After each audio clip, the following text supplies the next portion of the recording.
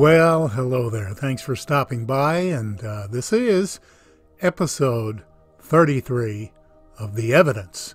This is your buddy Dave over at Mars X3D, and we have some really interesting things to look at today. A few things out of the past and a few things that were found just very recently. So let's dive right into it. And by the way, I sure hope you're taking the time to learn X3D and view this stereographic channel in that manner. It makes a big difference, believe me. Here we go. I'll admit this one is kind of stretching it a bit, but I can't help myself. When I see something circular in all that wasteland of debris, I just gotta take a closer look. We've talked about mud fossils before. If you've studied them a bit on YouTube, well, it seems pretty apparent that Mars had ideal conditions for forming mud fossils, and it's just possible that this is one of them. Look at those even concentric circles on the left end of whatever this is. About halfway down the side, there's a small arm sticking out, kind of like what you'd find on a slot machine. Really now, I'm not saying we've discovered a slot machine, just trying to assign some meaning, some kind of visual reference to what we find here. Let's get in tight. You know, I just can't help thinking that's some kind of machine. It really looks like a jet turbine inlet to me, and certainly not the product of random erosion. I'm wide open to suggestions on this one. I'm really liking the new Giga Macro site that Nev discovered. The images seem much more clear than on GigaPan, plus it seems a lot easier to search. You ought to check it out. Anyway, this one caught my attention, sticking out of the sand on the hillside. That darker portion inside the target area reminds me of a turnbuckle, an exceptionally large turnbuckle. The oval end, the parallel sides that seem to be metal gleaming in the noonday sun, and that central rod, well, that's either some pretty fancy erosion or I have terminal pareidolia.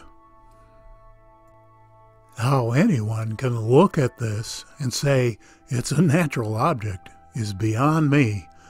I appreciate scientists and all the hard work they do, but there are some who are so overly cautious that they completely miss the forest for the trees. I remember back in the late 1800s when experts insisted that heavier-than-air flight was an impossibility, and that if you traveled faster than 25 miles per hour in a locomotive, you would surely die. You probably already know the definition of an expert. An X is a has-been, and a spurt is a drip under pressure. This is an older one from the Mars X3D vault, where we keep all our highly classified and never mind, I'm being silly.